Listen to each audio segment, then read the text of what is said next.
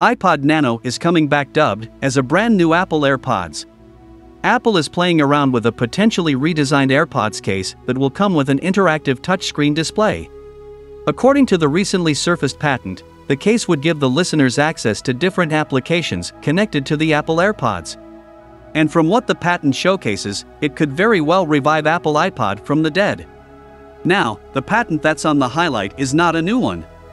In fact, Apple filed this AirPods patent back in 2021. As Apple wrote, there's a need for a wireless earbuds case that will let users control audio and offer users a brand new AirPods experience. No matter what the case is, the AirPods in the final form will surely be exciting. Closer look at the Apple AirPods patent.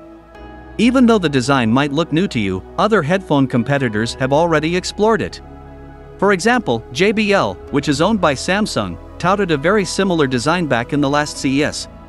Named JBL Tour Pro 2, the earbuds come with a display on the case, pretty similar to what the Apple AirPods patent shows. Although, JBL Tour Pro 2 did not hit the market yet.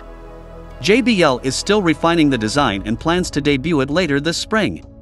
And when it comes out, it will be the company's newest flagship earbuds and will redefine how users interact with their earbuds case.